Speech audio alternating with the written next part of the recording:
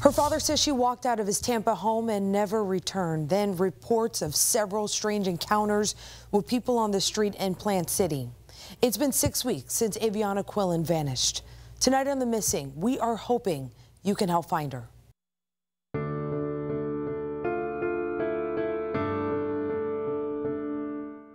Aviyonna has never known a stranger, and that's the problem.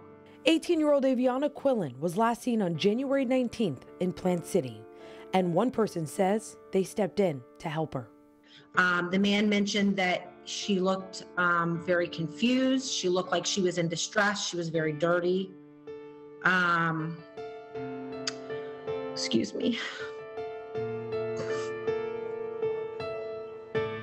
Fonda Levi says that man and his girlfriend told her they gave her daughter Aviyonna food and dropped her off in Port Richey, but she never made it to her family's home. Levi says her daughter suffers from bipolar disorder and at times has delusions. I mean, we have been just everywhere looking for her. No one has seen her.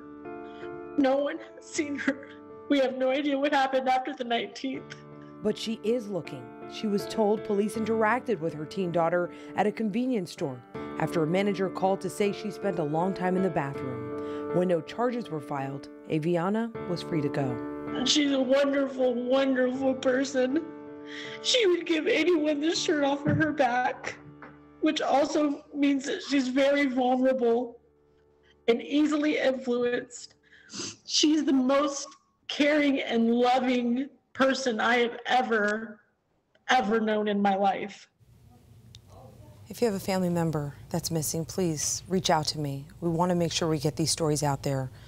We have been sharing the stories of the missing for months now. You can help their family members by sharing these stories on social media. We have each and every one of them right now on our 10 Tampa Bay YouTube page. Here's what you do. Take out your phone or your tablet, point the camera at the QR code. A notification is going to pop up, and that will take you straight to our page.